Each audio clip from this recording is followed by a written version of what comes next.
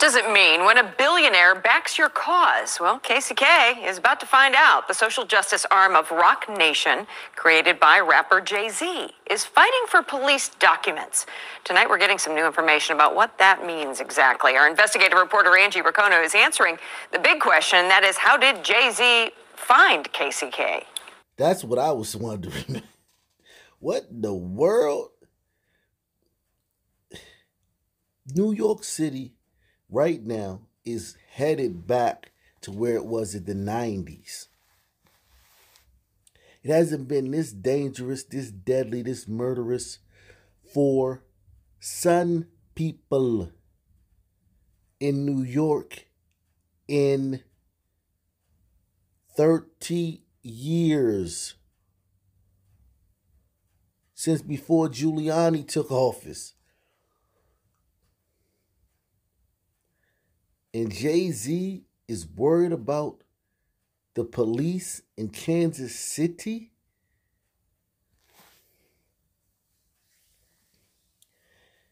And he made most of his money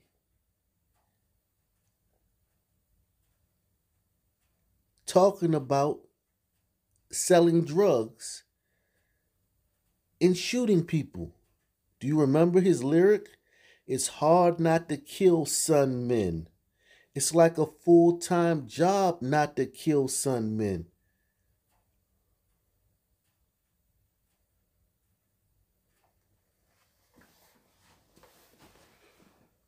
And many other lines where he was talking about shooting people and killing people. And listen, full disclosure, if I could have been a rapper, I probably would have talked about the same thing. The fact remains, though, fast forward 30 years, he chasing around the police in Kansas City. And we're going to get into what's going on in Kansas City that he's not talking about in a minute. What does it mean when a billionaire backs your cause? Well, KCK is about to find out. The social justice arm of Rock Nation, created by rapper Jay-Z, is fighting for police documents. Tonight, we're getting some new information about what that means exactly. Our investigative reporter Angie Racono is answering the big question, that is, how did Jay-Z find KCK? Short answer, the Midwest Innocence Project. Attorneys have exposed terrible allegations of corruption and abuse connected to Lamont McIntyre. He's now free, but his wrongful conviction never led to accountability or reforms. So the Midwest Innocence Project approached Rock Nation. Get ready for a nationwide shaming and a legal team that has the muscle and the means. So she got it right, a nationwide shaming. So he's gonna take the Kansas City Police Department, put them on the Summer Jam screen like he did Bob Deep, because this guy was wrongfully convicted. Now, everybody knows that Kansas City has hundreds and hundreds of murders every year. And last year was their deadliest year in 3 decades, just like New York, just like every other city. Jay-Z won't talk about that. Off to the gun memorial. Now, Kansas City is 30% Sun people and 60% glacier gliders.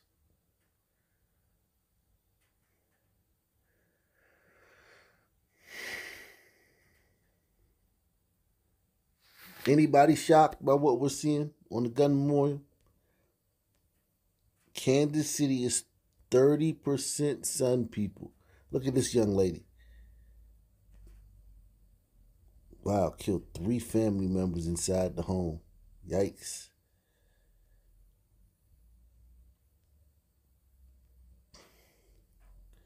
But last year, as I told you, was the worst year. And look how many sisters be getting whacked out here.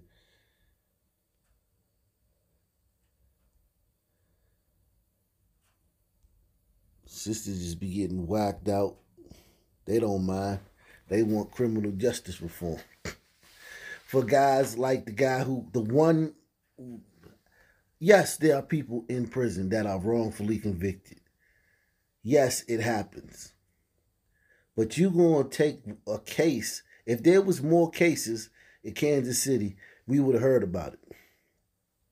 Y'all going to take one case y'all found and take their police and put their police on the Summer Jam screen. But you ain't going to talk about this, even though this is what you made all your money rapping about, Jay-Z. This is what you made your money rapping about, not police, not holding police accountable. You ain't make no money rapping about that. You made your money talking about this. Why Kansas City is 30% Sun people, but the gun memorial is 85, 90% Sun people. That's what you made your money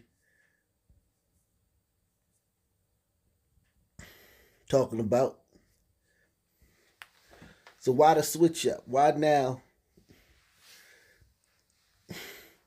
we want to hold police accountable because one brother was wrongfully convicted? And when they say wrongfully convicted, a lot of times they're talking about it was an all-white jury, or the judge, they found that the judge said racist things in the past or something like that. Or they might even find out like some evidence was supposed to be inadmissible. Like maybe like the police got the gun in a legal search or something and it was supposed to be inadmissible, but they used it anyway. This kid right here, Legend Taylor Farrow. Why didn't Jay-Z talk about him? Trump did.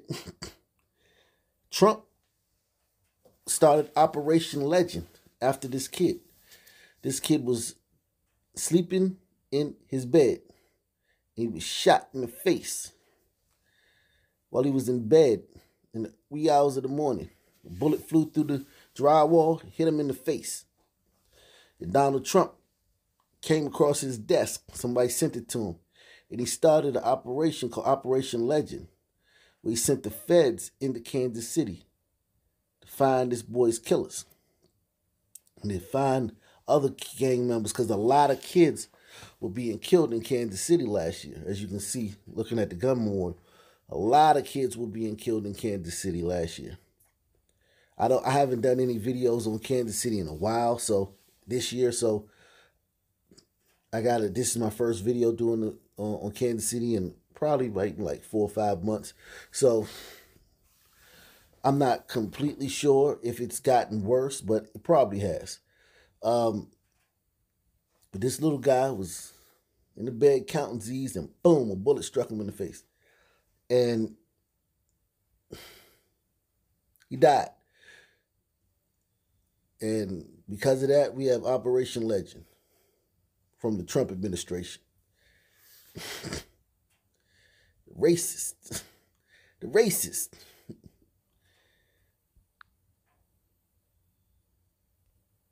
On and on and on. Sun people. And I want you to know, a lot of these glacier gliders you see on here, they were killed by Sun people. And none of these Sun people were killed by glacier gliders. You know how you know that? Because there ain't been no protest. Crump wasn't in Kansas City. Hal Sharpton ain't been to Kansas City in a while. Ben Crump, Killer Mike, T.I., My Son, Lord, Tamika Mallory, they ain't been to Kansas City in a while. So you know none of these Sun people was killed by no glacier gliders. But a lot of these glacier gliders was killed by Sun people. I can tell you that.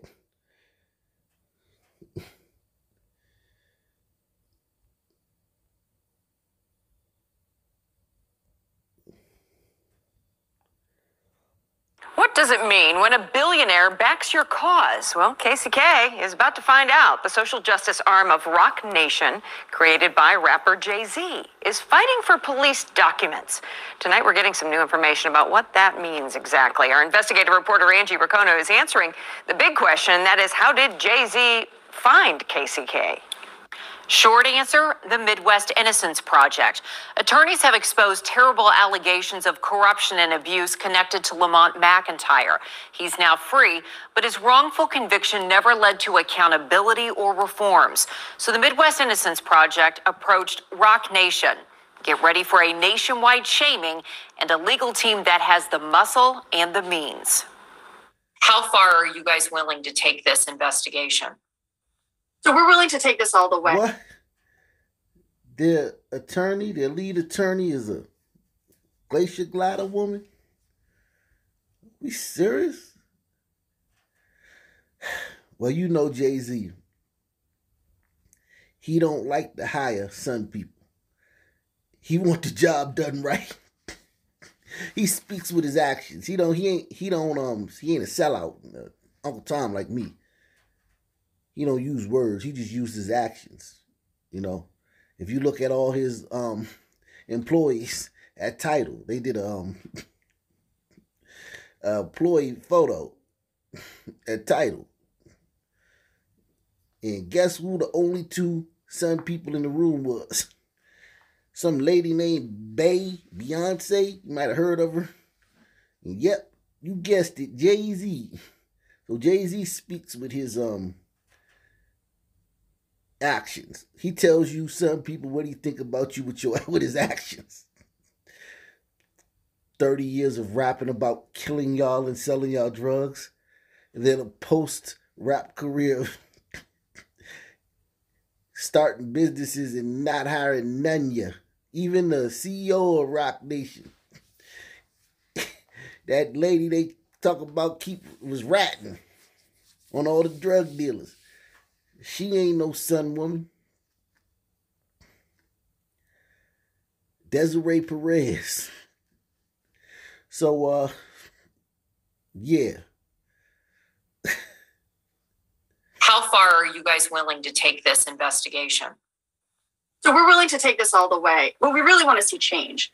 And we're not going to let up until we see change, including prosecutions, but also changes to the training, to the hiring, to the policies of the police department. Meet Christina Sarchio, a former prosecutor who now works for Rock Nation. How can this be going on under everybody's noses and nobody is doing anything about it? And it is. Are you talking about the record murder rate in Kansas City last year, in which 90% of those people were Sun people? Is that what you're talking about? Is what going on under everybody's noses and nobody talking about it? Or are you talking about a brother that, I ain't even read the case, but some brother that allegedly got wrongfully convicted 30 years ago?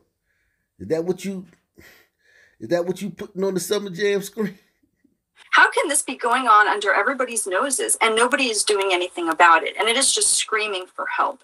She's referring in part to retired detective Roger Golubski. He faces terrible allegations of sexual abuse and framing innocent men. And I have nightmares about this stuff like 3 to 4 times a week. Other families openly question if Golubski is connected to a string of unsolved murders. He is the common denominator. There are women, cold cases, brutally murdered, found in the same areas. So he is a target at this point. Okay, sister, I could show you 7, 8 women that were killed in the last couple of months in Kansas City. No one in custody. Do you want me to show you? I can show you. I can go to Gunmore and show you. No, you don't. You don't feel like you ain't got time? You chasing down this old white dude that you trying to say killed a bunch of black women back in the day? You gotta put all these murders, all these Sun women from 30 years ago, you unsolved murders, you gonna put them on a glacier glider, man? That's who's going around killing you Sun women? Right. Other families openly question if Golubski is connected to a string of unsolved murders. He is the common denominator. There are women, cold cases, brutally murdered, found in the same areas. So he is a target at this point. KCTV5 and other news outlets have reported on allegations from numerous families time and again. Folks can watch the news here all day long, right? We've got coverage on this channel. We've got coverage in the newspaper. Folks have heard about these issues, but the rest of the country hasn't. And that matters because we've all been hearing about it, but nothing has changed.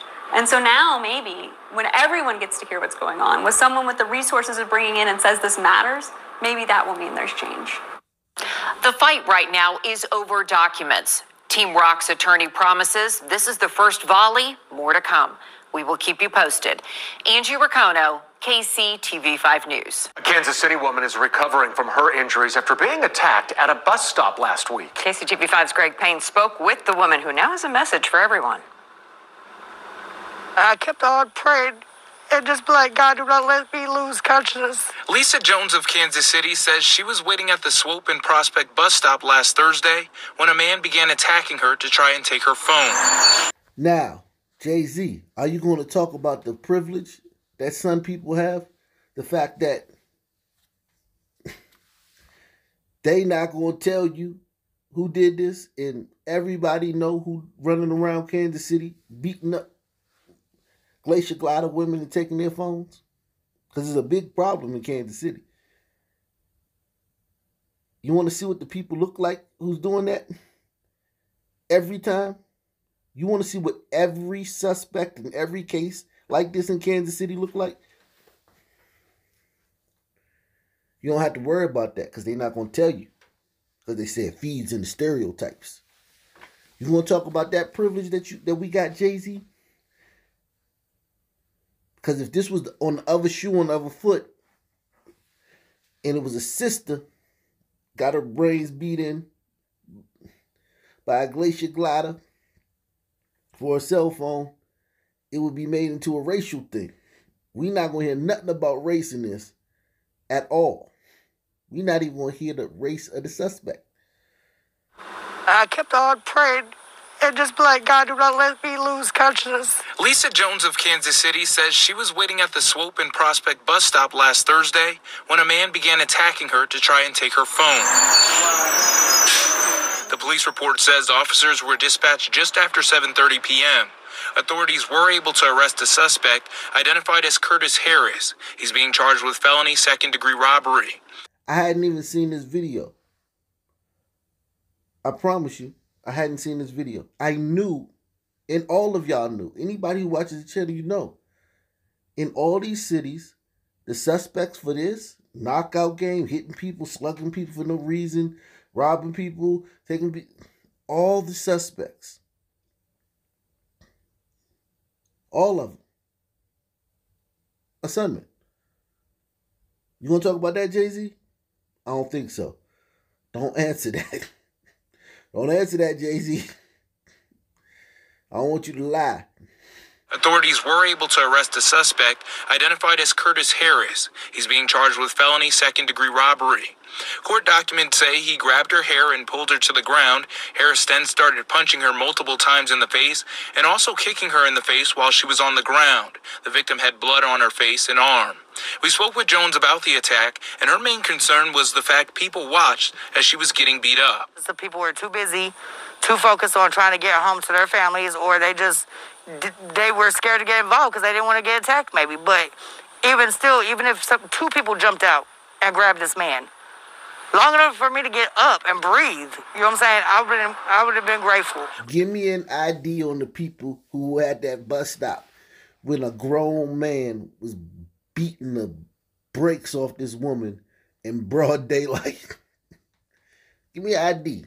Give me some descriptions of what those people who were at that bus stop may have looked like. Was they compassionate people? Full of empathy, like Nick Cannon said?